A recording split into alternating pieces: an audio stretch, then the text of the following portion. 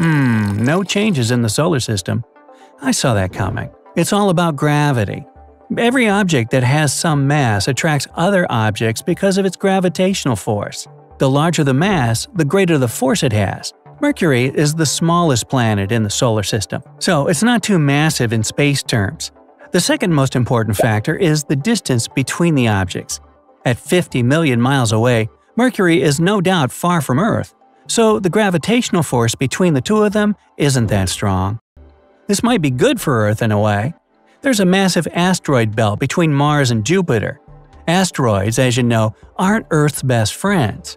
Jupiter holds them together with its strong gravity, but from time to time they break free and start moving toward the Sun. No surprise really, since its gravitational pull is impressive. Mars also has gravity to boast and acts somewhat like a slingshot that speeds up asteroids in the direction of Earth. So, no Mars, no slingshot, and the chances of the blue planet getting hit by an asteroid go down.